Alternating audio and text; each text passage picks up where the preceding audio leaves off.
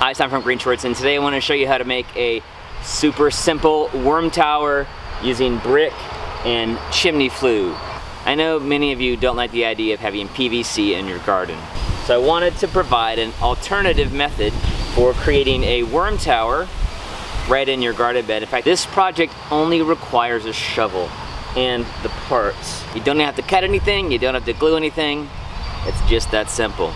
And we're using inert materials, products made from the earth itself. Let's get started. First thing I need to do is decommission this garden bed.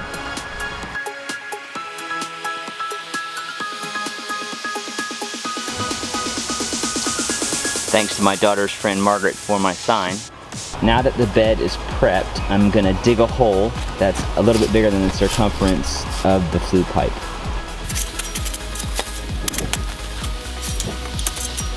Ha! A potato. Planted those earlier this year.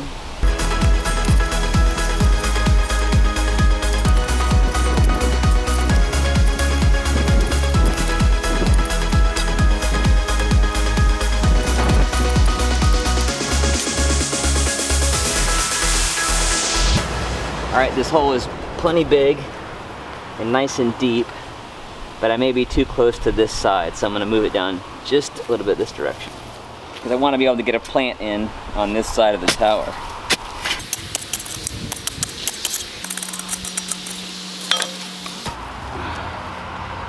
Alright, that's a good spot.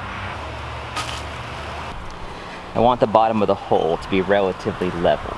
And the first thing I'm going to add is 2 of the cut bricks. So no holes and thin. That will provide a bottom to the hole. I want to make sure these are level, or relatively level. And then on top of this, I'm going to do a circle of bricks. And I've got the plantation bricks, which have the 10 smaller holes. You could do just fine with regular bricks also. I'm going to put these in a circle with the hole facing out. Before I add the bricks, I'm going to add a shovel full of sand to help stabilize the base. The sand is just an optional step. Creek sand works just fine.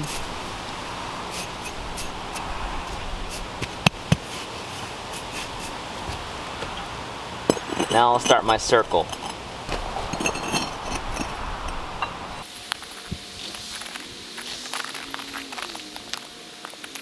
Make sure the bricks are standing up as straight as possible. They're leaning over a little bit. That's where you want to use your sand to kind of make sure the base is flat. Or if you want them centered on your flat bricks on the bottom. Now, the only crucial part of this is that your circle is one that you can sit your flue liner on. Once you have your first piece of flue pipe on top of the circle of bricks, you can backfill. And while you're doing that, you can make sure your bricks stay vertical, make adjustments.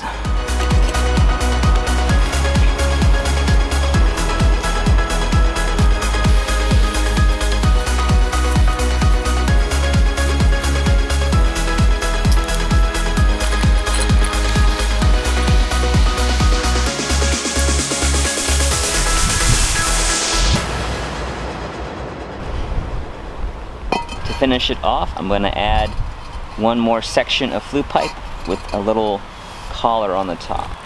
And now I'll top dress this with some partially composted wood chips.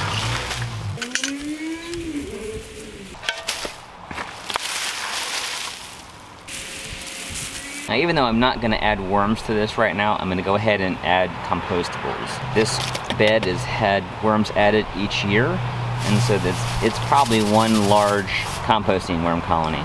So I'm gonna go ahead and start the composting process and remind them that this is their home, and provide them some food for the winter.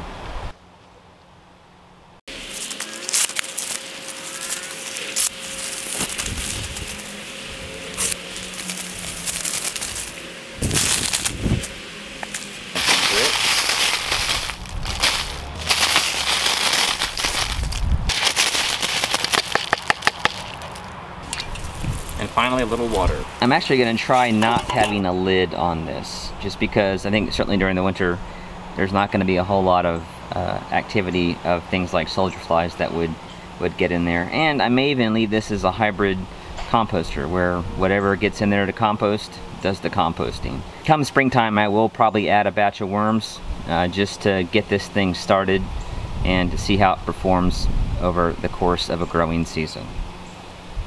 Well, there you have it, folks. A super simple, easy to install worm tower that only uses materials from the earth.